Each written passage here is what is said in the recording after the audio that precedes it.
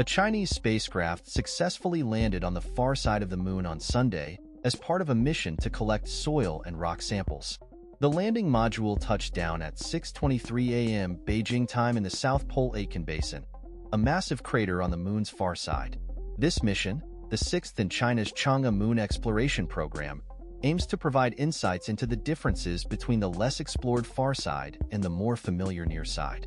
China, in its pursuit of space exploration, is engaged in a growing rivalry with the United States, Japan, India, and other nations. The country has already established its own space station and regularly sends crews into orbit. The ultimate goal for China is to land a person on the moon before 2030, which would make it the second nation to achieve this feat after the United States. Meanwhile, the US is also planning to return astronauts to the moon, with a revised target date of 2026. However, NASA's efforts to utilize private sector rockets for spacecraft launches have faced delays.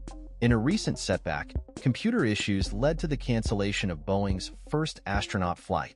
Additionally, a Japanese billionaire called off his plan to orbit the moon due to uncertainties surrounding SpaceX's mega rocket development, which NASA plans to use for its moon missions. In China's current mission, the spacecraft will use a mechanical arm and drill to collect up to 2 kilograms of surface and underground material over a 2-day period. The samples will be transferred to an ascender, which will then return them to an orbiting module around the moon. Finally, a reentry capsule is scheduled to bring the samples back to Earth in late June, landing in China's Inner Mongolia region. Exploring the moon's far side presents unique challenges, including the need for a relay satellite to maintain communication since the far side does not face Earth directly. The terrain on the far side is also more rugged, with fewer flat areas suitable for landing.